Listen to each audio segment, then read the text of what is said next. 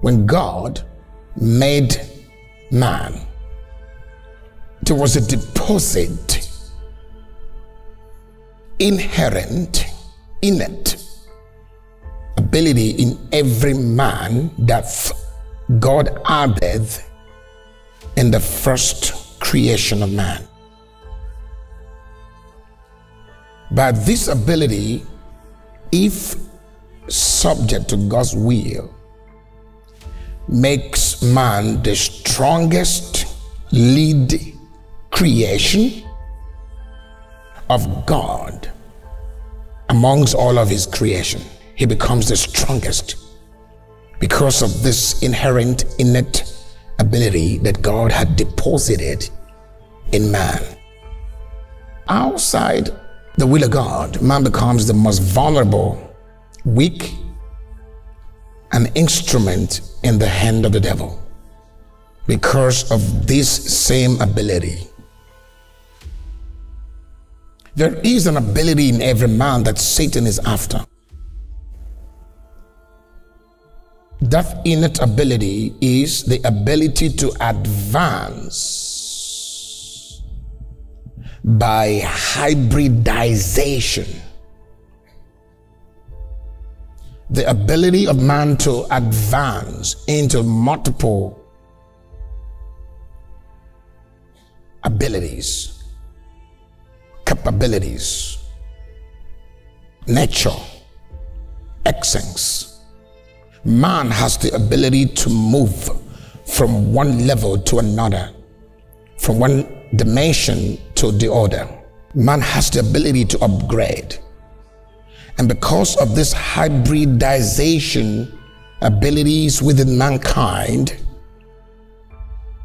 Satan becomes highly interested in this ability.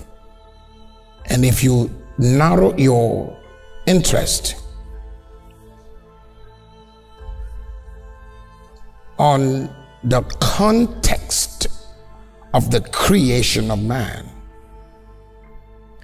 you will agree with me that man had three major migrations, or what I call advancement, through the principle of hybridizations.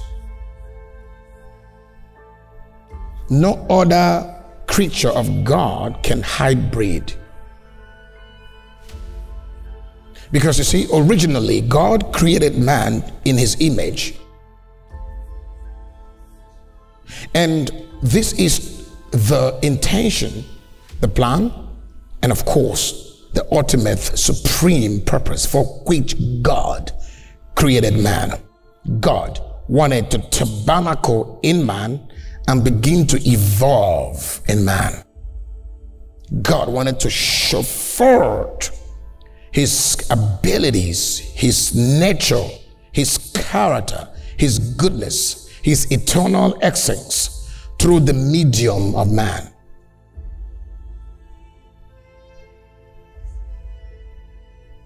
So there are billions and trillions of creatures of God that don't know who God is. So the manifestations of God would have to come through the image bearers of God. And for any aspect of God's advanced nature to be made known to any civilization or creation of any realms, man would have to hybridize.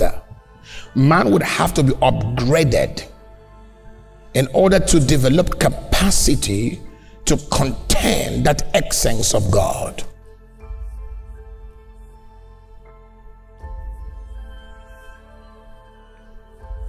Now, and that's why the devil is after mankind.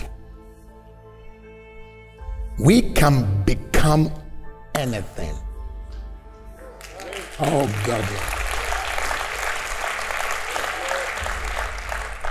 We are coming to a point where the school system will end so that we can elevate to the trees in the garden and be educated by the mysteries of the trees of gardens. You know, it was a tree that Adam and Eve ate from, and they went into another realm. They downgraded. You see, trees will either upgrade you or degrade you or downgrade you. Instead of trying to read books and try to go to school, you are limiting, you just narrow yourself to one profession, yet your capacity is infinite. Have you ever